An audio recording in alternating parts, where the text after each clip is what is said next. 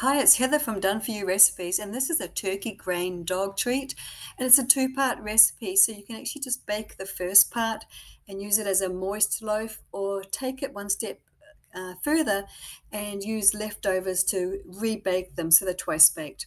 It's super healthy, fantastic ingredients. You've got inside there some sweet potato.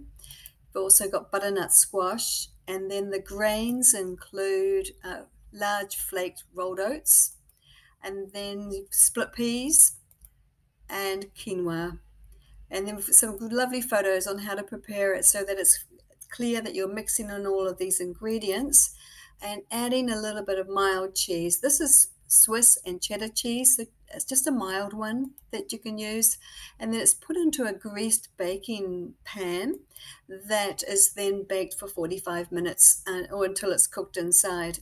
And then you can serve it as it is. You can see how moist this is. It's just lovely. Our dogs liked it like this.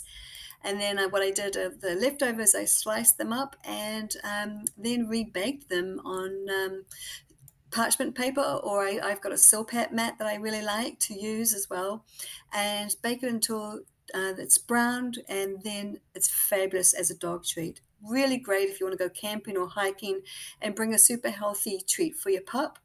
And it's also really good to do this with kids because it shows them that dogs too really enjoy healthy food.